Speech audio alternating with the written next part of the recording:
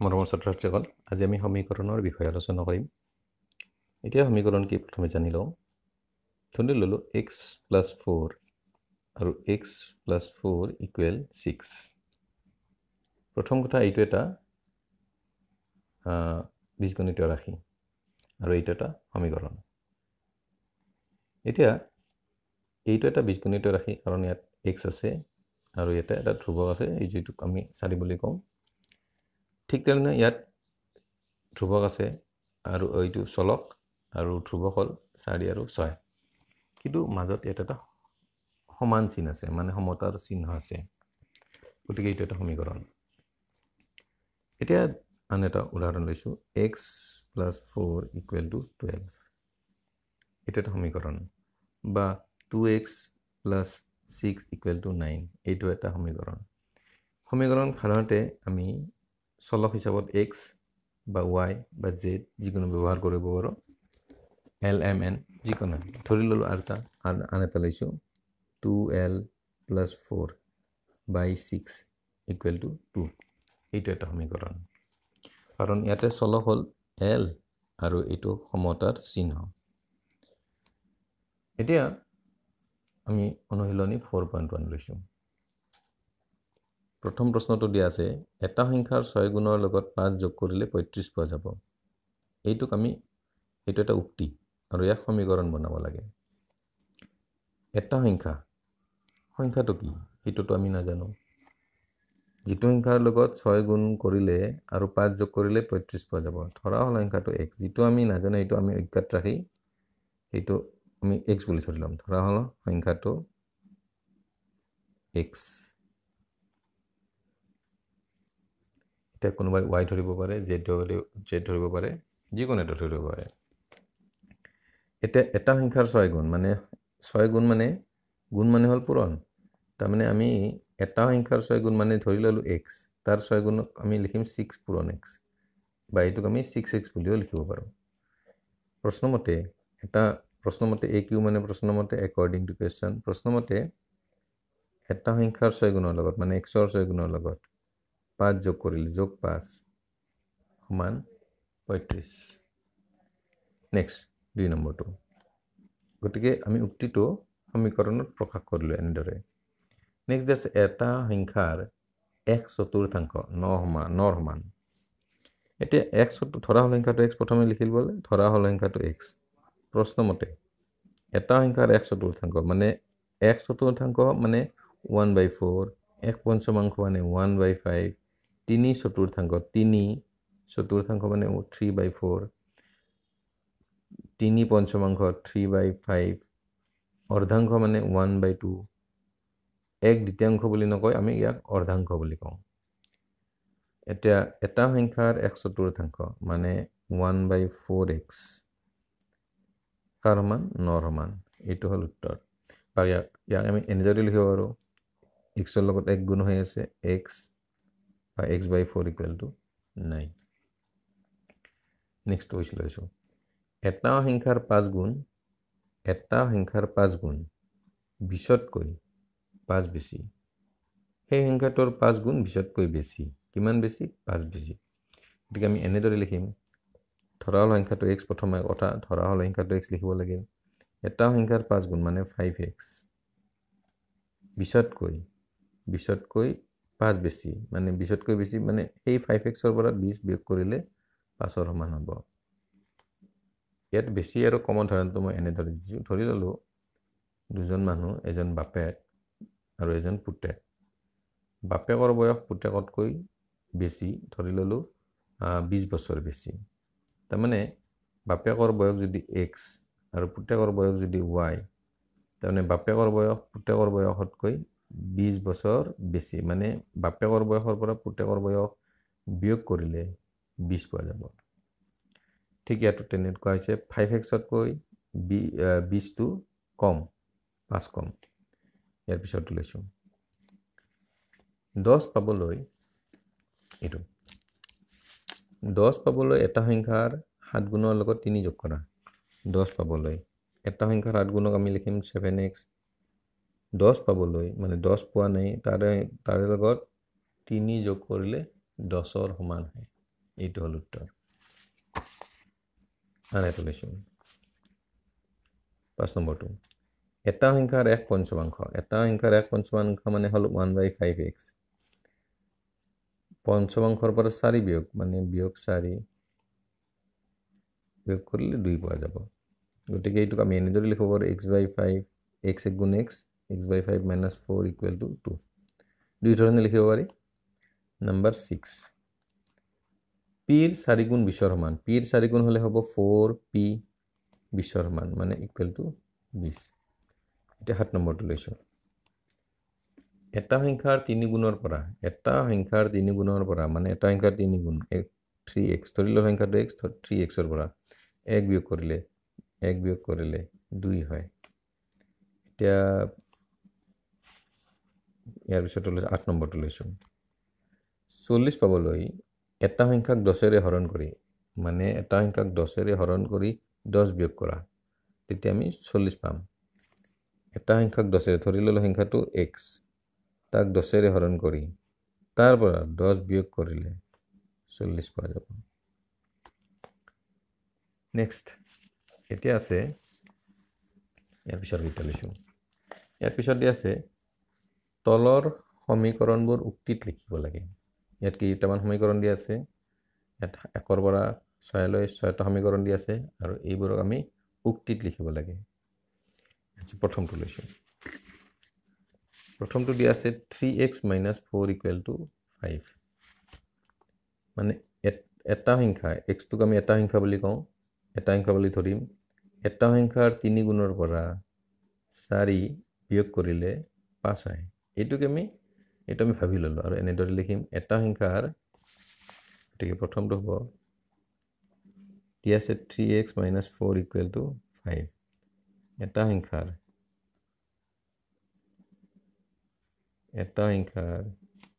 3 গুণৰ পৰা 4 বিয়োগ কৰিব লাগে 4 বিয়োগ কৰিলে 5 হয় এতিয়া ইয়াৰ পিছৰটো লৈছো পিছৰটো দিয়া আছে m/3 + 6 = 11 m/3 + 6 = 11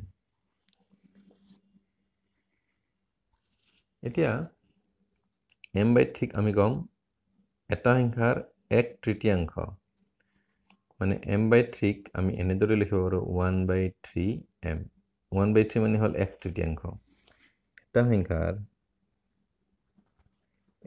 সংখ্যাৰ 1/3 লগত 1/3 লগত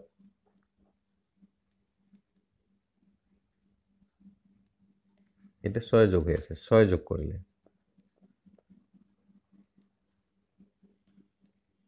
11 হয় মানে 11 সমান হয় 11 হয় এতিয়া পিছৰ প্ৰশ্নটো লৈছো পিছৰ প্ৰশ্নটো দিয়া আছে 7p = 42 7p = 42 মানে 7 আৰু pৰ গুণফল 42 সমান বা এটা সংখ্যাৰ 7 গুণ 42 সমান বা এটা সংখ্যাৰ 7 গুণ 42 হয় আমি যেনেদৰে লিখিলেও শুদ্ধ হ'ব লাগে এটা সংখ্যাৰ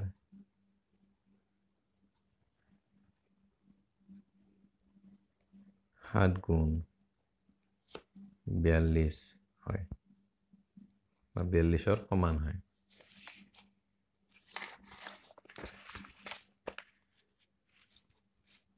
নেক্সট প্ৰশ্নটো লৈছো y/6 = 2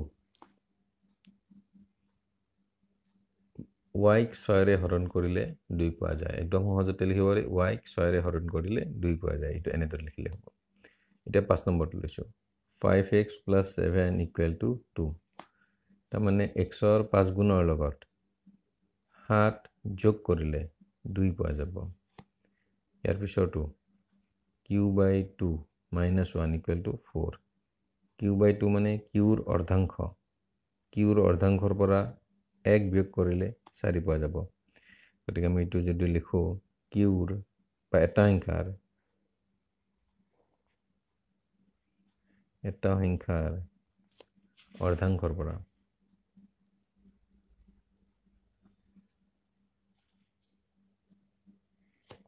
এক বিয়োগ কৰিলে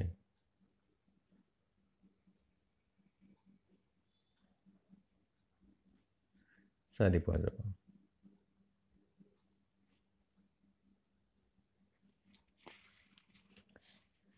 এতিয়া 3 নম্বৰ প্ৰশ্নকেইটা লৈছোঁ। ইয়াত এটা উক্তি দিয়া আছে, এইটো আমি সমীকৰণ গঠন কৰিব লাগে। প্ৰথমে ইয়াত ভালদৰে পঢ়িব লাগিব। অনুপমা, নিৰুপমা আৰু উপমা তিনিজনী ছোৱালী, সিহঁতৰ বয়সৰ সমষ্টি 22। সমষ্টি মানে যোগফল। অনুপমা, নিৰুপমা আৰু উপমাৰ বয়সকেইটা যোগ কৰিলে হয় 22 বছৰ। অনুপমা নিৰুপমাতকৈ 1 বছৰ সৰু। অনুপমা সৰু নিৰুপমাতকৈ 1 বছৰেই সৰু। আৰু উপমা নিৰুপমাতকৈ 2 বছৰৰ ডাঙৰ। তাৰমানে ইয়াত মেইন বয়সটো নিৰুপমাৰ ওপৰত নিৰ্ভৰ কৰিছে। অনুপমা নিৰুপমাতকৈ সৰু আৰু উপমা নিৰুপমাতকৈ ডাঙৰ। তাৰমানে আমি ইয়াত নিৰুপমাৰ বয়সটো ধৰি ল'ম। ধৰা হ'ল নিৰুপমাৰ বয়স 2 বছৰ, 1 বছৰ। ধৰা হ'ল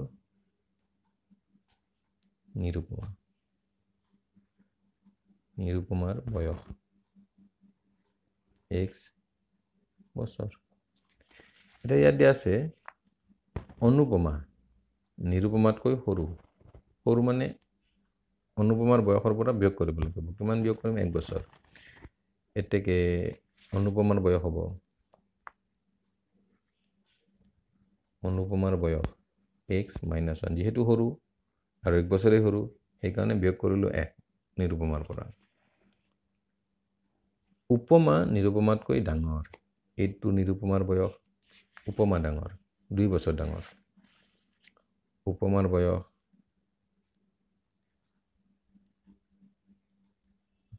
হ'ব x + 2 বছৰ। প্ৰথমে সিহঁতৰ বয়সকেইটা আমি এনেদৰে উলিয়াই ল'লোঁ। এতিয়া দিয়া আছে তিনিওৰে বয়সৰ সমষ্টি প্ৰশ্নমতে। প্ৰশ্নমতে তিনিওৰে বয়সৰ সমষ্টি মানে প্ৰথম হ'ল x, next লিখিলোঁ x - 1 plus x + 2। তিনিওৰে বয়সৰ সমষ্টি 22 বছৰ। এইটো হ'ল আমাৰ সমীকৰণ। ইয়াক আমি প্ৰথমে অলপ সৰল কৰি লওঁ। x ইয়াতে আছে, ইয়াতে আছে, x ইয়াতে আছে, x আছে 3 বাৰ, x আমি লিখিম 3x। ইয়াতে আছে -1 আৰু ইয়াতে আছে +2। -1 আৰু +2 কি হ'ব? মানে 2 - 1 মানে +1। যেহেতু প্লাছ বেছি সেইকাৰণে +1। 3x + 1 = 22। এইটো হ'ল সমীকৰণ। ইয়াৰ পিছৰ প্ৰশ্নটো লৈছোঁ। অঞ্জনৰ ককাকৰ বয়স 72 বছৰ। অঞ্জনৰ ককাকৰ বয়স দিয়া আছে 72 বছৰ বুলি। ককাকৰ বয়স অঞ্জনৰ বয়সৰ 7 গুণতকৈ 2 বছৰ বেছি। ককাকৰ বয়স অঞ্জনৰ বয়সৰ যদি আমি 7 গুণ কৰোঁ আৰু যদি 2 এটা লগাই দিওঁ, তেতিয়া ককাকৰ বয়সৰ সমান হ'ব। ধৰা হ'ল 2 নম্বৰটো, ধৰা হ'ল অঞ্জনৰ বয়স 1 বছৰ। অঞ্জনৰ বয়স 1 বছৰ। প্ৰশ্নমতে অঞ্জনৰ বয়সৰ 7 গুণ 7x আৰু 2 বছৰ লগ কৰিলে ককাকৰ বয়সৰ সমান হয় 72। ককাকৰ বয়স এইটো। মানে অঞ্জনৰ বয়সৰ 7 গুণতকৈ ককাকৰ বয়স আৰু 2 বছৰ বেছি। বেছি মানে যোগ আৰু কম মানে হ'ল বিয়োগ। এতিয়া ইয়াৰ পিছৰ প্ৰশ্নটো, এটা বৰ্গৰ পৰিসীমা। ধৰি ল'লে এইটো এটা বৰ্গ। পৰিসীমা মানে এই বৰ্গৰ চাৰিওটা বাহু যোগ কৰিলে পৰিসীমা হয়। যদি বৰ্গৰ এইটো বাহু x, এইটো হ'ব x, এইটো হ'ব x, এইটো হ'ব x, গতিকে পৰিসীমা কিমান হ'ব? x 4 বাৰ যোগ কৰিব লাগিল। তাৰমানে x 4x। এটা বৰ্গৰ পৰিসীমা 32 সেণ্টিমিটাৰ। ধৰা হ'ল বৰ্গৰ বাহু x। ধৰা হ'ল বৰ্গৰ বাহু x সেণ্টিমিটাৰ ধৰিম, কাৰণ ইয়াতে বৰ্গৰ পৰিসীমাটো সেণ্টিমিটাৰতে আছে। যদি ইয়াত মিটাৰ দিয়া থাকে বৰ্গৰ বাহুটো মিটাৰত লিখি ল'ম প্ৰশ্ন মতে পৰিসীমা 32 তাৰমানে পৰিসীমাক লিখিম আমি 4x বুলি 4x equal to 32 এটা আমি x ৰ মানটো আমাক নিৰ্ণয় কৰিব দিয়া নাই আমাক খালি সমীকৰণটো গঠন কৰিব দিছে ইয়াৰ পিছৰটো লিখো ৰমেনৰ দেউতাকে প্ৰতি কিলোগ্ৰাম 20 টকা দৰত আলু আৰু প্ৰতি কিলোগ্ৰাম 10 টকা দৰত পিয়াজ কিনিলে ৰমেনৰ দেউতাকে দুবিধ বস্তু কিনিছে এবিধ হ'ল আলু 20 টকাকৈ কিলোত আৰু এবিধ পিয়াজ 10 টকাকৈ প্ৰতি কিলোত তেওঁৰ আলুৰ পৰিমাণ কিলোগ্ৰামত 1 কিলোগ্ৰাম আচ্ছা তেওঁ আলুৰ পৰিমাণতকৈ 1 কিলোগ্ৰাম কম পিয়াজ কিনাৰ পিছত বেপাৰীক 50 টকা দিলে তেওঁ আলু বেছি কিনিছে পিয়াজ কম কিনিছে তেওঁ আলু কিনিছে 1 কেজি তেওঁ আলুৰ পৰিমাণতকৈ 1 কেজি পিয়াজ কম কিনিছে 1 কেজি ধৰা হ'ল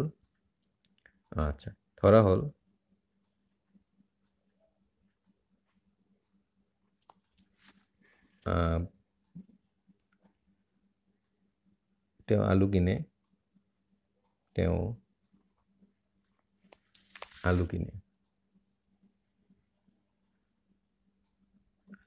x কিলোগ্ৰাম এটাকে পিয়াজ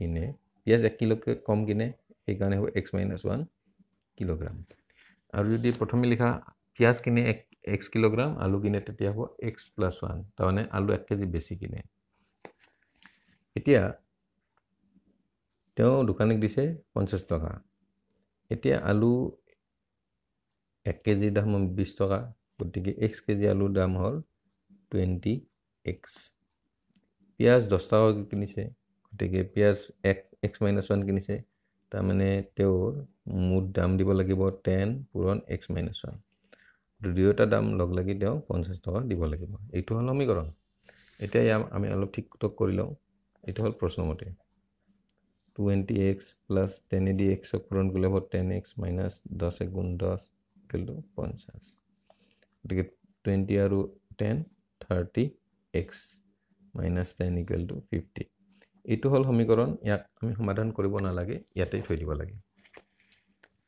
এতিয়া ইয়াৰ 5 নম্বৰটো লৈছো 5 নম্বৰটো দিয়া আছে এইটো ত্ৰিভুজৰ দুটা কোণৰ মাপ আটাইতকৈ সৰু কোণটোৰ যথাক্ৰমে 2 গুণ আৰু 3 গুণ ইয়াত প্ৰথমে কোণটো মানে ত্ৰিভুজৰ তিনিটা কোণ সেই তিনিটা কোণৰ যিটো আটাইতকৈ সৰু সেই সৰুটোতকৈ এটা হ'ল 2 গুণ আৰু এটা হ'ল 3 গুণ মানে ডাঙৰ দুটা এটা হ'ল 2 গুণ এটা হ'ল 3 গুণ গতিকে ত্ৰিভুজৰ তিনিটা কোণৰ মাপৰ সমষ্টি 180 ডিগ্ৰী এটা আমি জানো ধৰা হ'ল আটাইতকৈ সৰু কোণটো x